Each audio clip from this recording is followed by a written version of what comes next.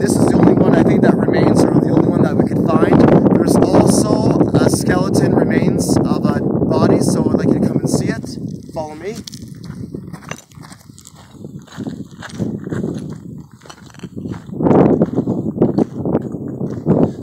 Come closer, right circa.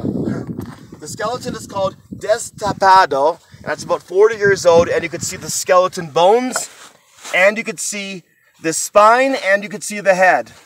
And people leave money and stuff to show respect for Des Tapado. And I want to show you another area as well, so follow me.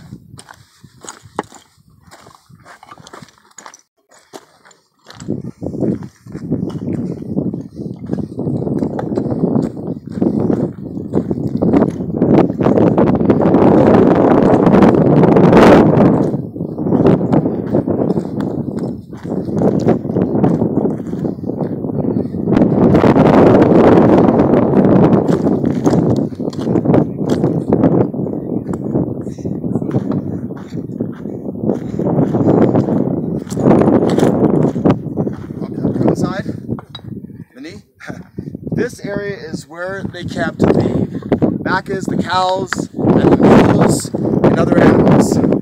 So this is what we have to show. So